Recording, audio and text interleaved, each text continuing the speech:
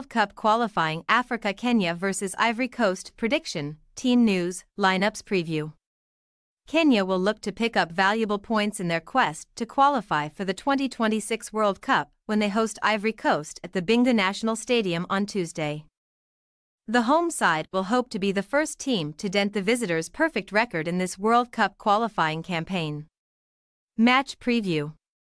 Kenya were unable to extend their winning run, as they were held to a 1-1 draw by Burundi at the Binga National Stadium on Friday. After a cagey first half, the Harambee Stars finally took the lead in the 72nd minute through Duke Abuya. However, they could not hold on for the win, as Sudi Abdullah capitalized on a defensive error to equalize for the visitors. Engen Pirates men were left disappointed as they were the stronger of the two sides.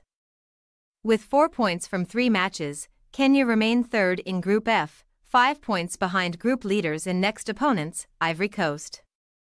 The East Africans failed to score more than once in a game for the first time in 2024 after squandering a number of chances.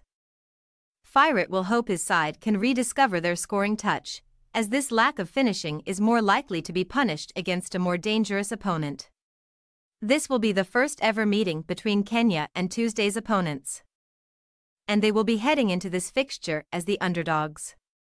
Ivory Coast maintained their perfect start to the World Cup qualifiers after securing a hard-fought 1-0 victory over Gabon at the Amadou Gon Coulibaly Stadium on Friday.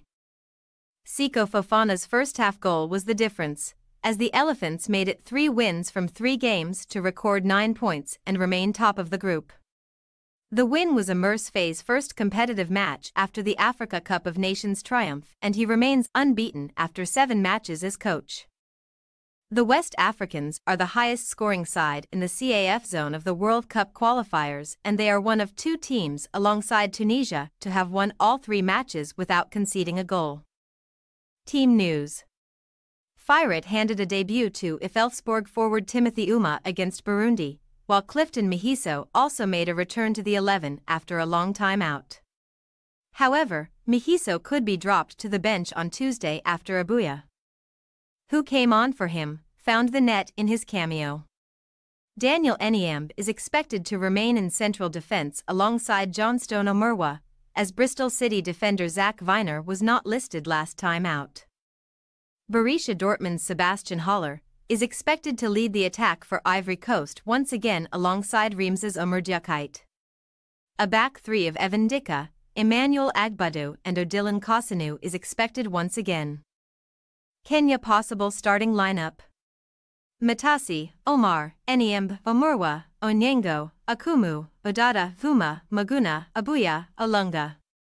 Ivory Coast possible starting lineup: Fofana, Ndika, Agbadu, Kasanu, Singo, Fofana, Seri, Kessie, Konan, Diakite, Haller, Adingra.